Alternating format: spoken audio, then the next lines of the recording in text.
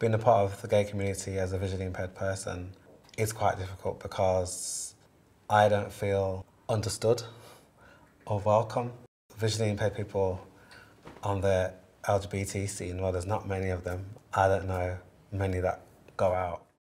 We're black, we're African, we're women, we're working class, we're queer. Mad. You know what, when I think about it, what representation of a queer black woman have I ever seen in my life to know that this is valid and this is okay and this exists? None. When I came out, it was like a starting point.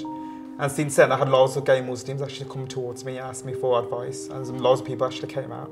Their happiness is my happiness. They came out, it feels like I finally came out. I'm not the only one, because my whole life, 15 years, I felt like I was the only one.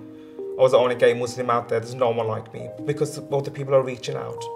I feel like, I just feel like I'm here. I just feel like I belong.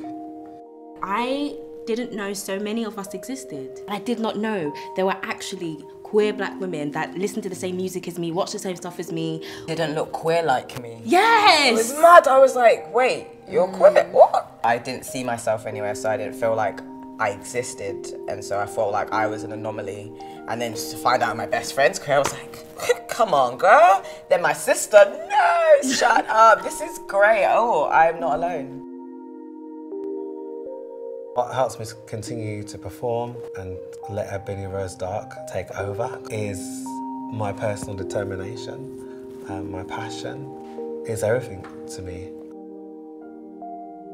That's like encouraging LGBT disabled people to like come out and socialise, and they need to see that there are visually impaired people out there doing their thing, going out, getting on with their life, being independent.